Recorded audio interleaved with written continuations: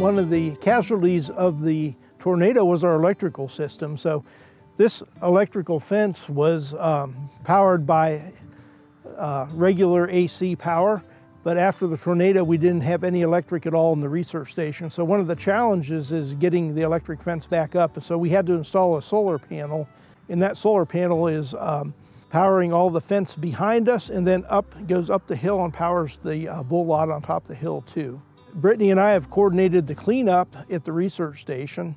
We've coordinated groups that have walked over 1,000 acres. Yeah. So tell them a little bit about the cleanup, Brittany.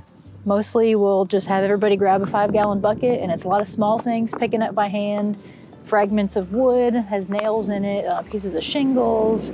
We've had a couple of volunteer groups. We've had several Mennonite groups, some volunteers from campus. We had a group of kids from Center College. So far we've replaced about probably 3 miles of fence, and we have about 5 more miles of fence to replace.